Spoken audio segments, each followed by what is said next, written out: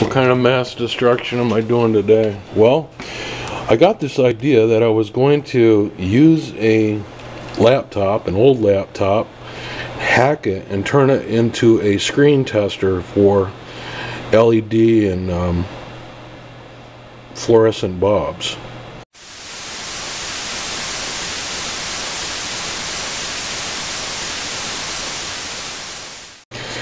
And as you can see on this old Dell Latitude, I brought some wires out of the LCD case. Now I didn't tape this, and I wish I would have, but inside this screen I cut the wires off the inverter bulb at the plug, and then I extended the wires by soldering extra long wires and then routed them out the case here. And I have one wire that goes to this screen, and then I have one wire that goes to the inverter. And I just used the connections that were inside this already. And so what I can do is I can test the screen like this, and then I can connect it back up if I want to use it as a laptop and just put it in a loop. So I hope this makes sense to you. It just simply tests to make sure that the bulbs are good. Now this is just a junk LCD screen that I've got sitting here that I hooked up to the inverter side here.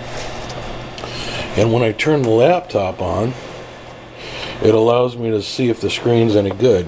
Now you can see that this screen is heavily damaged, but funny enough, the fluorescent tube in the bottom here works just fine, and that's what we're firing up here through the inverter. Now this does not test the signal, of course, that would go into the board here, but it does check for the bulb to make sure that all the bulbs are firing, and also, you know, what condition the screen is in, and this screen is not very good condition. So, you know, I've got a pile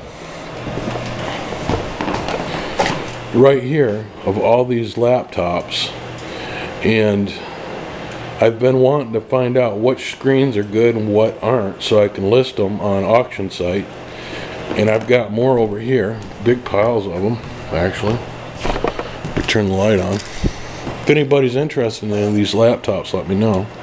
They're just part laptops, but anyway, here they are. And what I'm wanting to do is test, you know, the screens in that. So this is what I come up with. I hope it makes sense to you what I've done here. I wanted to show you a strange anomaly that I found when I was building this. Here, this light right here, let me turn this off for a second. This goes to sleep if you just let it sit. This light right here, this black light, is a touch light. Okay, we'll touch it on. It's a 3-position, and okay, let me turn this laptop back on so it fires up this screen.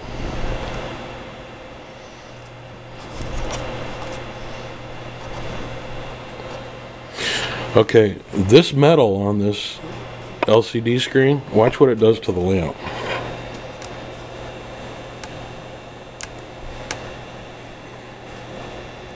See that?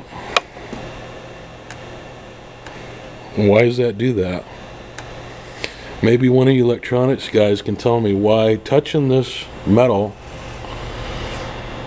on this Latitude that I've got rigged up is affecting this lamp. It's kind of strange. Okay guys, I know this video is only going to make sense to the tech guys that work on these, or someone that needs to check bulbs on a laptop. So I know it benefits just a few of you, but I got some really cool shows for a lot more people coming up. So hang tight with me guys, and we'll do some new shows. Thanks for watching. Have yourself a good one. Hey guys, this is Steve. Thanks for watching. Hey, don't forget to subscribe if you like this video, and be sure to rate and comment. See ya.